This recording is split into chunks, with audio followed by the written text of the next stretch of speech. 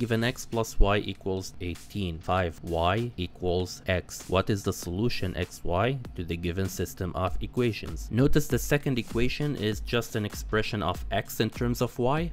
X equals to 5y, so replace x in the first equation by 5y. You'll get 5y plus y equals to 18. So 6y equals 18. Divide both sides by 6 and we get y equals 3. Now here's the trick. Among the 4 options given to you, only option A has its y coordinate equals 3. So you do not need here to solve for x, as it's just a waste of time. So it'll be a huge advantage if you spot details like this during your exam. It helps you save time and focus on the tougher questions that really need your time. But for the sake of practice, let's find x. Take the second equation, x equals 5y, y is 3, 5 times 3 is 15. This is a double check that x equals 15.